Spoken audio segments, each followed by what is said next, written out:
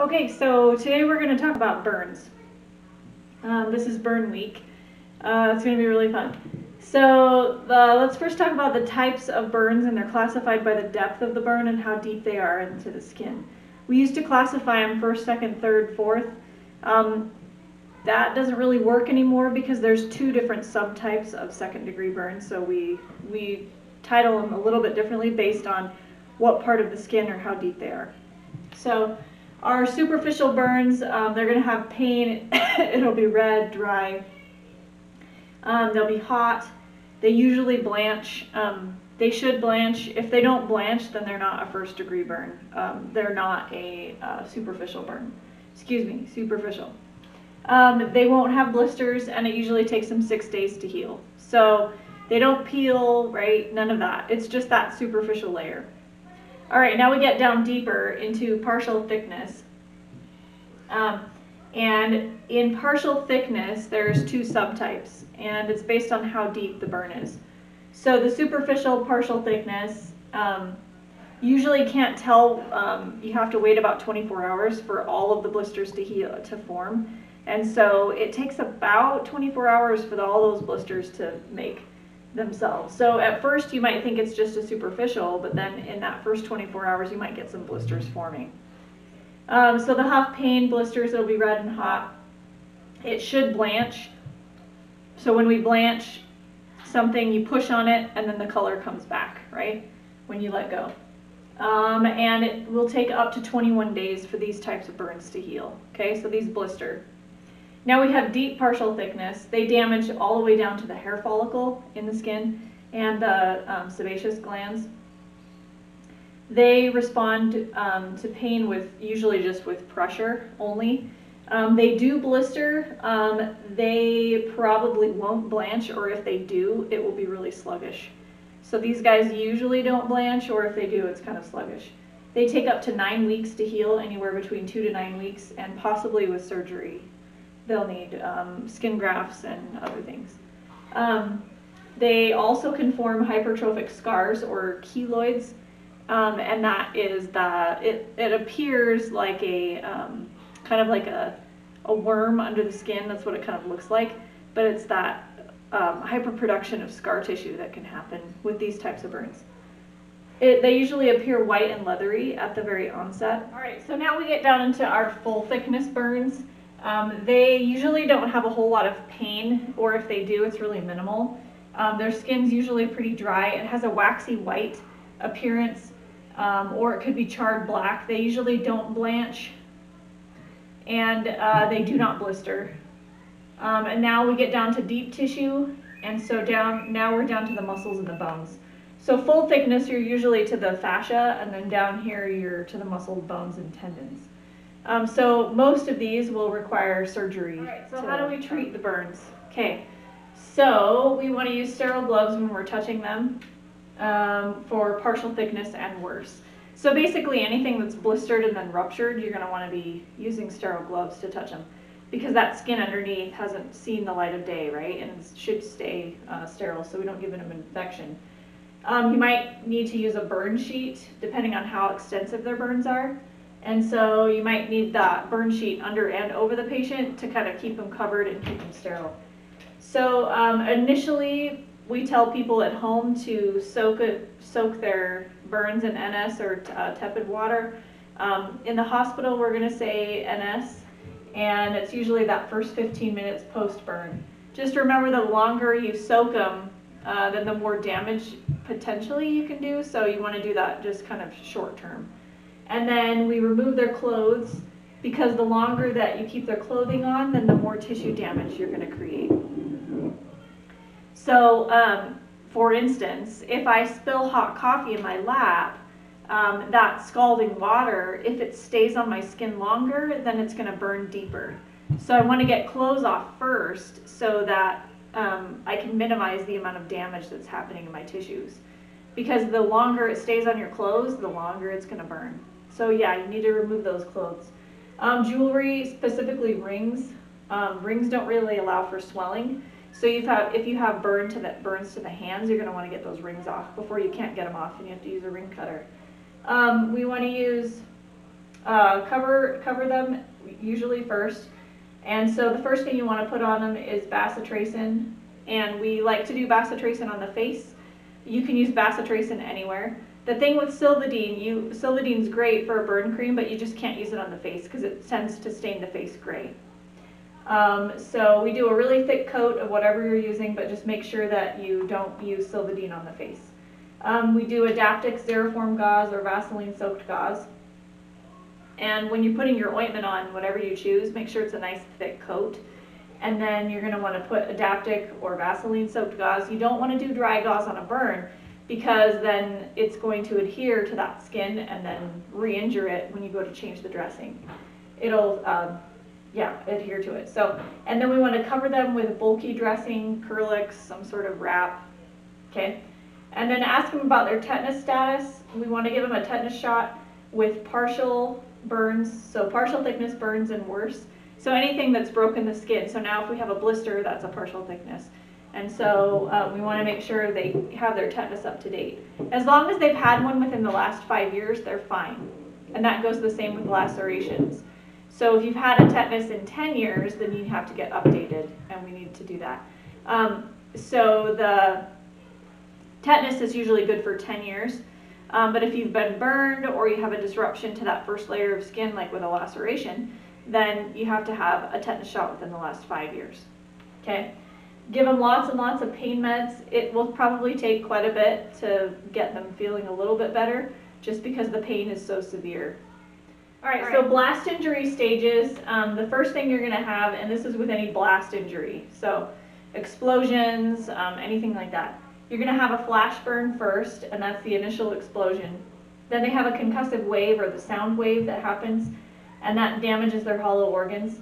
They have a penetrating injury, potentially, with whatever was in the explosion is going to be propelled out and then potentially get into the patient. So shrapnel, knives, whatever, sharp objects. Then the patient gets thrown, and so then they have risk of blunt trauma. And then the burns are what we have to deal with afterwards as well.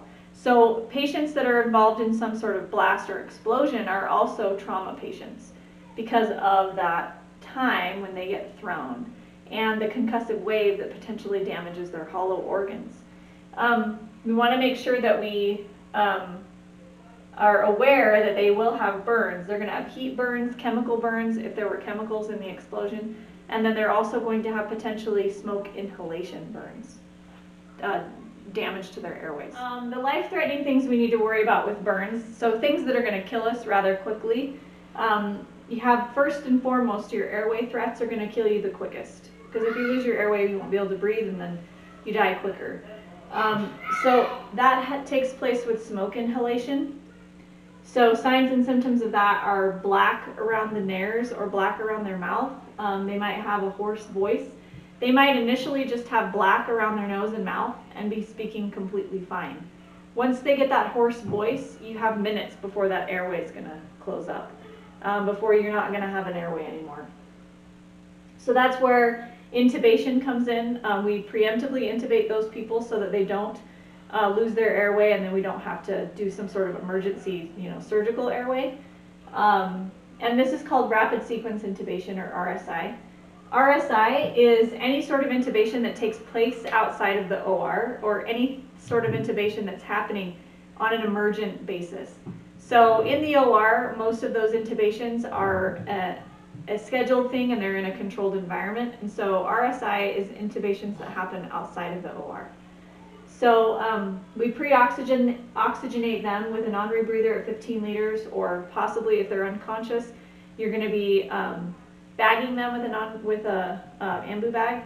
And then also a lot of anesthesiologists will tell you, or a lot of CRNAs will tell you, to have a nasal cannula in the patient's nose so that when they're doing the intubation, they're still getting a little bit of oxygen while that intubation is happening.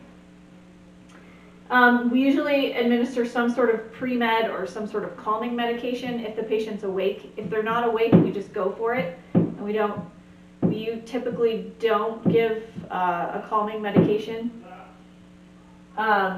So this doesn't really sedate the patient, but it just kind of calms them down, so it's a little bit easier to accomplish the intubation. We typically use Versed for this, and a normal adult dose for Versed for like a RSI would be 1 to 2 milligrams of Versed. It doesn't knock them out, but it just calms them down a little bit. Then the sedation med is given, and the pre-calming med isn't always given, so that's very provider dependent, situation dependent. Then the sedation med is given, and a lot of times they like to use etomidate or ketamine, and then they'll maintain them with the sedation with usually a propofol drip or something, or a Versed drip as well, either or. And then we give the paralytic medication. So that's usually rocuronium, vecuronium, succinylcholine. However, be careful with succinylcholine because it does induce hyperkalemia. It can worsen hyperkalemia. And so with burns, you're dealing with hyperkalemia potentially. And so with burns, they typically don't do succinylcholine, okay? Succinylcholine is also the medication that causes the malignant hyperthermia in certain patients that are genetically predisposed.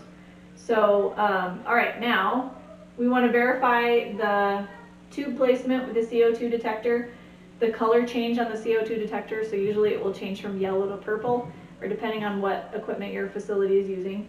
You're going to have your end-tidal CO2 detector or end-tidal CO2 monitor on them, and you know it should be between hopefully 35 to 45, but hopefully in the 30s. And then we're going to be auscultating both sides of their chest to make sure that we have equal chest rise on both sides, and then you confirm a definite placement with a chest x-ray. Because sometimes they'll write main stem, that ET tube, and so they might have to pull it up just a little bit. Okay, now fluid imbalances are other life-threatening risks with burns. So particularly hypovolemia and then hyperkalemia. And with burns, you have a major fluid shift because we have injury to the tissues, and so all the fluid leaves the vessels and goes out to those tissues to try to help out. And so then you end up being hypovolemic because of it. And then hyperkalemia, because we have damage to those tissues, so then the potassium leaves the cells and goes into the serum. So that's how you get hyperkalemia. All right, now infection and sepsis, obviously, because if we have, depending on how bad the burns are and how deep they are, now you have opened up a route for infection because we don't have that skin barrier to protect us anymore. Okay, now the rule of nines, this is really where it gets kind of fun, how to calculate the total body surface area in percentage that's burned. Okay. So there are a lot of different formulas or charts that providers use. The Lund-Browder chart is a lot more detailed than this one and gives them a lot better idea of fluid replacement so we don't over-fluidate people. But this is just kind of a basic rule of nines, is very general, and so it's used more in regular emergency rooms, and then the Lund-Browder chart is used much more in burn centers to get an exact number. All right, so it's based on nines, so everything's a multiple of 9. So the front of the head is 4.5, the back of the head's 4.5, so the whole head is 9. Okay, the front of the chest is 9, the back of the chest is 9, so then the whole chest is 18. And then the front of the abdomen pelvis is 9. The back of the abdomen pelvis is 9, so then the whole abdomen pelvis is 18. Your whole arm circumferential is 9, so the front of the arm is 4.5, the back of the arm is 4.5, gives you 9. Your whole entire leg is 18, so the front of the leg is 9, the back of the leg is 9, the whole leg is 18. Okay, if you add all these up along with all your limbs, plus the groin, don't forget the groin, he gets 1%. And then the whole thing should total 100%. If it's not, you're not doing it correctly.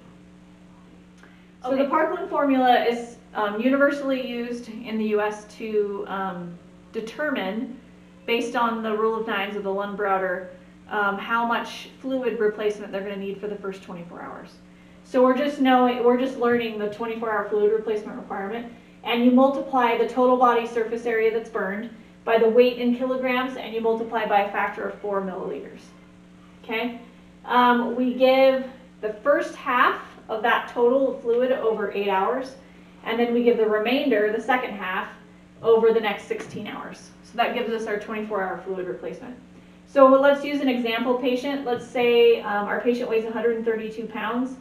Divide by 2.2, we get 60 kilograms. So then we plug that in. But now we have to figure out what the percentage of burns they have. So let's say they've burned their entire head, front and back. So that's 9%. The front of the abdomen is burned, and then the anterior of the chest is burned. So it's 27 with the 3 nines. And then our left anterior arm, we'll say, is burned. So that gives us a total of 31.5% of our total body surface area that's burned, based off of the rule of nines. Okay, now our 24-hour formula, so now we plug in our total body surface area, their weight in kilos, multiply by 4, and we get 7,560 milliliters. So that's our 24-hour fluid replacement. This person is going to get 7.5, a little bit more than 7.5 liters of fluid. So now we have to figure out drip rates. Cool. So you divide it in 2, because we're going to give the first half over 8 hours, second half over 16 hours. So the first half is the 3,700. Divide that by 8, and our first drip rate is 472.5 mils per hour, or you can round up to 473. So that's going to be our 8-hour rate. Then our 16-hour rate, we're just going to divide that by 2, or you can divide that by 16. So divide the 3,780 by 16, or divide your first drip rate by 2, similar result, or same results. So then we get 236 mils per hour, and that will be our 16-hour fluid replacement rate. Okay.